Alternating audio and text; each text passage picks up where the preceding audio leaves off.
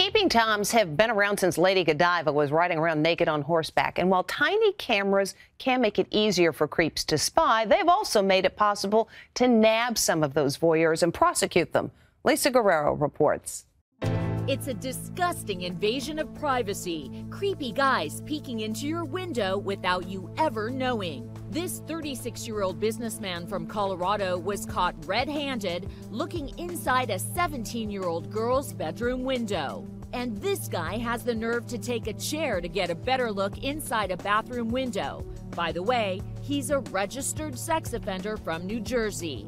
These creeps often use the cover of darkness, thinking no one can see them while they're spying on you. Little do they know, some homeowners have turned the tables and are recording them. Often that's the only way these peeping toms will ever get caught. I would hear a male voice and it sounded like moaning coming from right here. For 3 weeks, 29-year-old Noelle Bracey heard strange noises outside her window as she was getting ready to head out to work. All I could see was him silhouetted.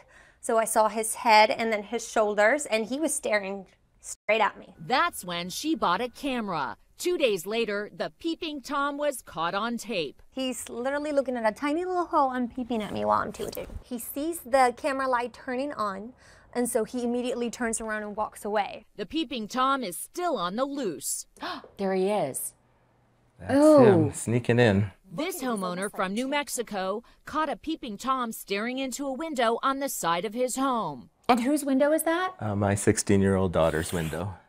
Oh no. What the peeper didn't know was that this father of 3 has 8 cameras monitoring his property. Even though he had a hoodie on, that camera was able to capture all the way from his eyes to the bottom of his face, because you could actually see him blinking. Yes. Neighbors in this upscale community were shocked to learn the identity of the peeper. He's a former deputy with the local sheriff's department. Ventura Salas pleaded no contest. Now we come to this guy. He wasn't satisfied peeping into a young child's bedroom. He actually climbed a wall to get a better look into the bathroom. Each time they do this, and there's no repercussions, they become more and more brazen. District Attorney Tim Ward. You're not saying every peeping tom is going to escalate to something not at all. more violent, but you're saying it's possible. It's possible. I caught up with the accused peeper. He's on trial today and has pleaded not guilty. What were you doing there?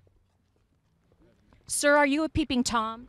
For these homeowners, there is a sense of relief that they were able to turn the tables on the slimy creeps who violated their privacy in such depraved ways. He invaded my privacy and he took my sense of security away. Penalties for peeping toms vary widely, but they usually result in fines and less than a year in jail. That deputy sheriff pled no contest to peeping. He'll be sentenced the end of the month.